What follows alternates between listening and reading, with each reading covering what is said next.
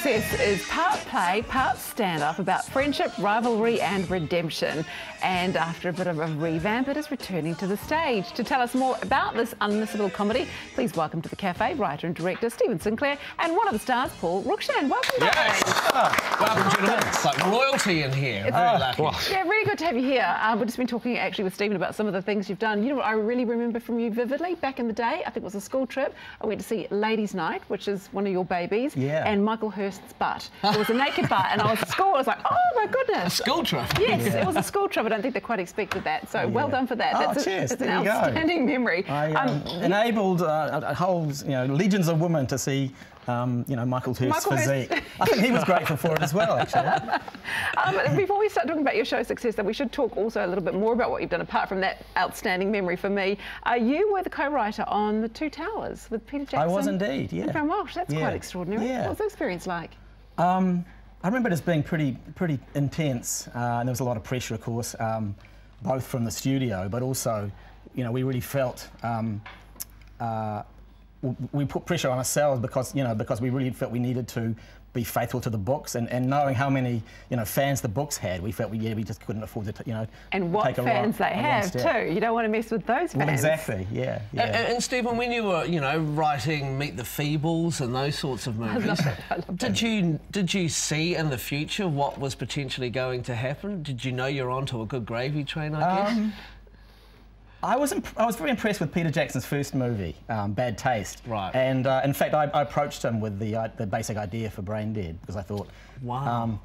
I hadn't really considered doing a sort of zombie comedy movie before, but I thought, okay, this guy's actually making stuff happen. So what about this idea? So, and he liked it, and we ran with that. And of course, he had Meet the Feebles, which has its own unique niche in New Zealand film. If you haven't watched those, you need to go and find those. Those are classic New Zealand shows. They really are.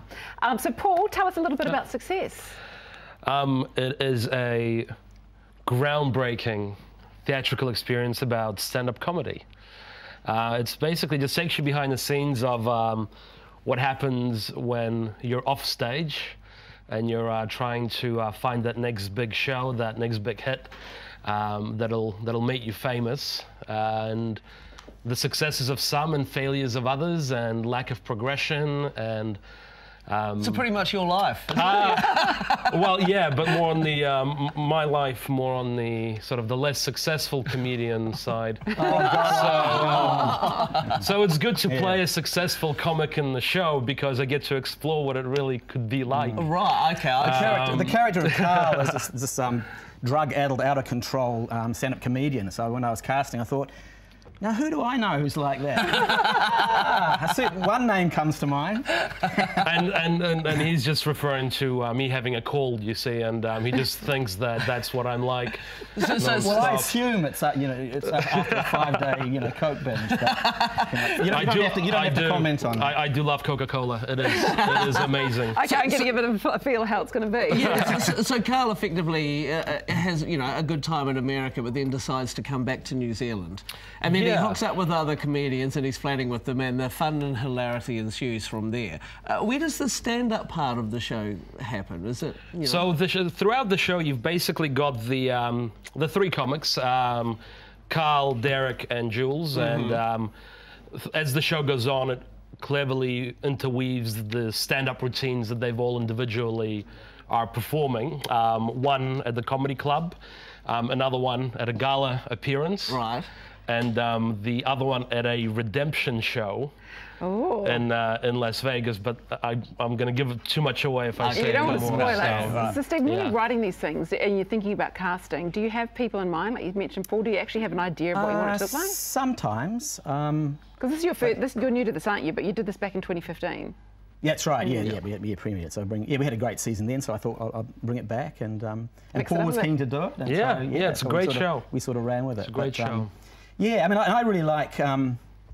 I like sort of mixing it up in terms of the kind of live performance.